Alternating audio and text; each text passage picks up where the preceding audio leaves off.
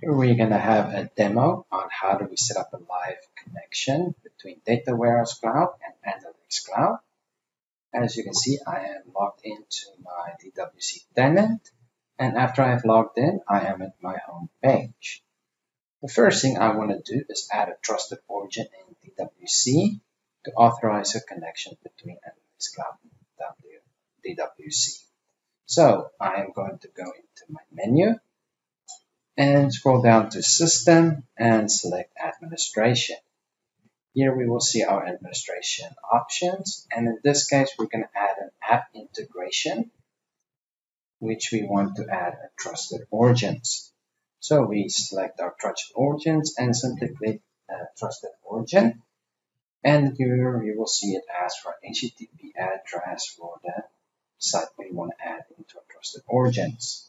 So I select and open my Analytics Cloud and simply copy and paste the Analytics Cloud URL here.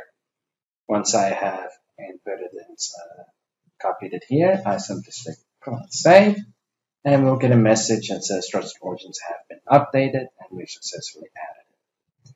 Now that I have added the Trusted Origins for my Analytics Cloud to my DWC, next I want to go into my SAP Analytics Cloud and I want to set up a connection here.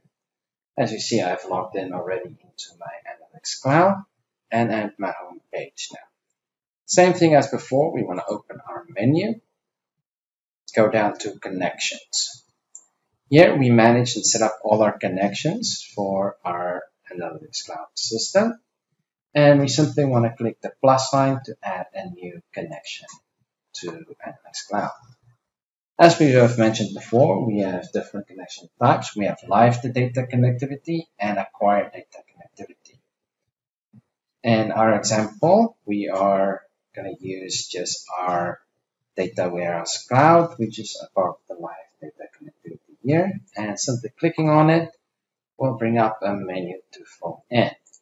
In our case, we want to fill in a name for this connection. So we can go DWC data to value demo and just give it a short description, demo connection to DWC.